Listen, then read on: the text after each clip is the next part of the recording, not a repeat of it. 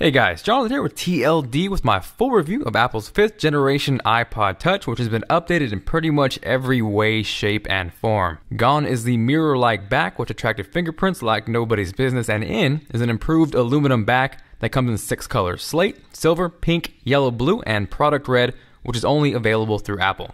Out of the box, it comes paired with Apple's new earpods, which are a huge improvement over Apple's previous sorry excuse for a pair of in-ear headphones. They're not going to replace high-end headphones, but they definitely sound great for coming stock with the device. You also get the now infamous loop, which attaches to the bottom of the iPod Touch and essentially acts as a lanyard that goes around your wrist and prevents you from dropping the iPod. As silly as it sounds, the loop actually works pretty solid, and the fact of the matter is kids are going to get a hold of this, and you don't want to have to strangle little Jimmy because he dropped his shiny new birthday present. In addition to the new colors, we also see a larger 4-inch Retina display that features the same 1136 by 640 resolution that we saw on the iPhone 5, and from what I can tell, they are nearly identical in terms of display quality. When I have the 4th and 5th generation iPod Touch side by side, there is definitely a noticeable difference. The 5th gen is much sharper, more vibrant, and kind of leaves the 4th gen looking a little washed out. Now again, like the iPhone 5, gone is the 30-pin connector on the new iPod Touch, and that is replaced by the new Lightning port. It's definitely a pain in the ass needing to buy adapters for your old accessories to work, but the new iPod Touch also does feature Bluetooth 4.0, which works great with newer Bluetooth speakers and allows you to cut the cord completely.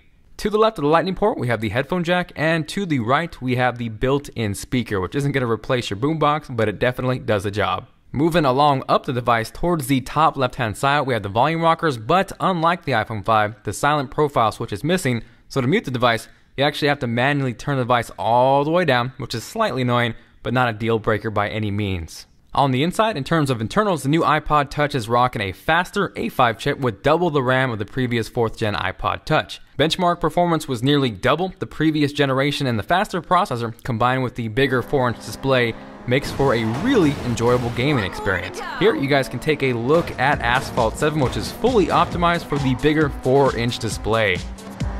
Watch it! Go Homer, it's your birthday.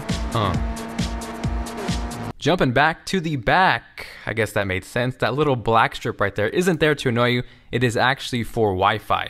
Yes, it might be ugly, but it actually does increase the performance when compared to the 4th gen iPod Touch. Performance was actually nearly double as far as download speeds go. Moving to the left, we have the LED flash, which was missing from prior iPod Touch models, and then next to that, we have the microphone, and even though it's located on the back through testing it out with Siri, I didn't have to yell at her and she still understood me. Now, in addition to the bigger screen and faster processor, the other huge improvement to the new iPod Touch are the cameras. The rear-facing camera now shoots full 1080p, and most noticeably features a 5-megapixel camera that looks night and day better than the 4th gen. Even though the 4th gen shot in 720p, in terms of still pictures, it was VGA quality, which in today's standards is about equivalent to a potato. The front-facing camera is also drastically improved and now shoots in 720p, so here is a quick clip of that. You can see blah blah blah blah blah, I'm talking, looks pretty decent. Let's flip over to the 1080p rear camera so you guys could take a look at my dogs. This is Melody, this is Big Mac, and you can see it definitely does look good.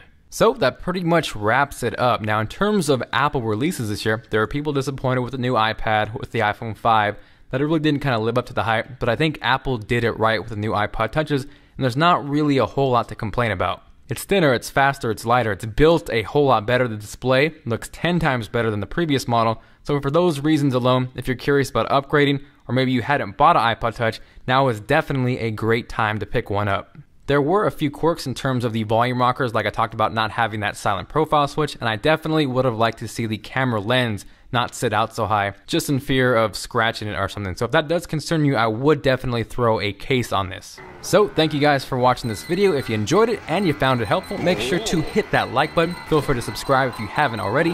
And if you guys missed any of my coverage on the iPod Touch, whether that's the unboxing, camera comparisons, or even the in-depth loop test where I put it through hell, make sure to check those out. That is annotated right here.